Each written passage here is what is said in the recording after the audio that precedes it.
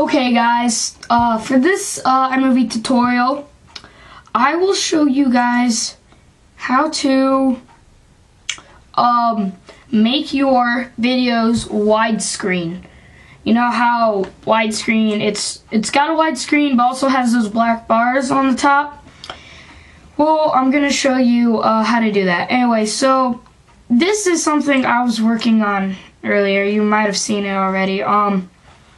Anyway, so I'm going to see if I have any events besides Minecraft, because my camera is not in.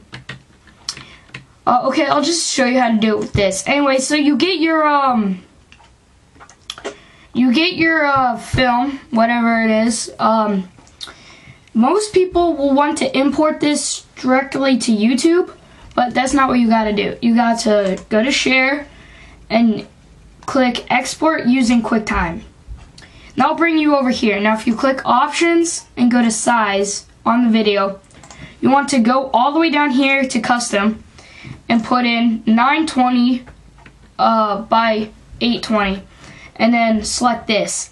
And that will allow you to put crop, fit within dimensions, and letterbox. Make sure you click letterbox, and then you hit OK.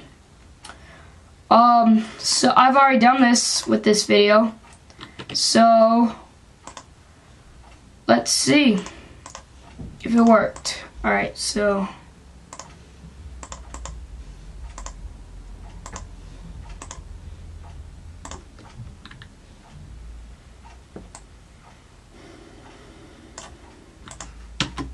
okay, let's see. See how it's widescreen?